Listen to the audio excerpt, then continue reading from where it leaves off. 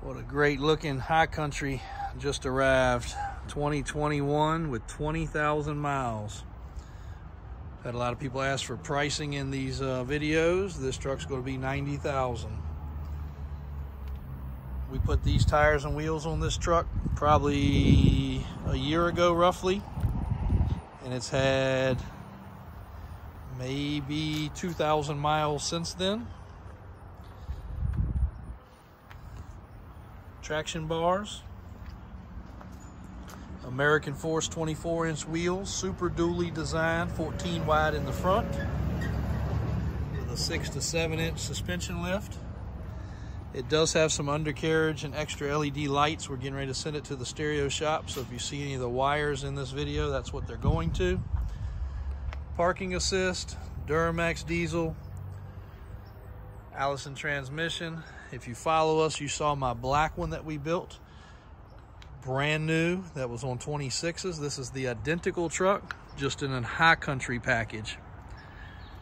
Sunroof, heated cooled seats, memory seats, Bose stereo, dark tinted windows. It's got a rollback bed cover, spray and bed liner, fifth wheel and gooseneck provisions. Flawless interior, husky floor mats, little switch right there, getting ready to have that mounted. That's for those extra lights. Wireless phone charger, sunroof, embroidered high country, heated cooled seats, memory seats, parking assist, power folding tailgate, 360 camera system, trailer brake control. This truck has it all. Couple little rock nicks, got some color match paint coming from the dealer. We'll touch up those couple little spots. I don't think you'll find a better built truck than this, and I can tell you at this price, at 90 grand, some people are gonna just, oh golly day, that's a lot of money. Well, that Dooley right there is 130. The dealer I got it from had it priced at 150. So these trucks are out of hand in price. But just to tell you, I pulled the market numbers on this truck. Any dealer that had this truck in stock or traded in would probably be asking roughly 80 to 90, probably 85 on an average. Stock, bone stock, original truck.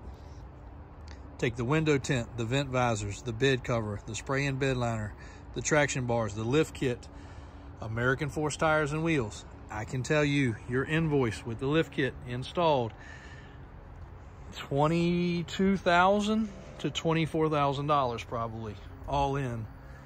If you try to do it all yourself and buy everything, you can welcomely price it all up. You're still going to touch the high teens before any install. Add the traction bars, add the lift kit, add the alignment, add the extra lights, tires, wheels. Like I said, it adds up very fast. And it's just hard pressed to even find one of these trucks this clean. So if you're not a Chevy guy, I've been driving this Ford. You can see the license plate on it. I took the ball off the back. I'm tired of hitting my leg on it. This is riding on some 26s. About the same, 6-7 inches on it of lift. Super Dooley in the front also with a 12 wide instead of a 14 wide. 37. Powder coated suspension. Fox shocks. Damn nice setup.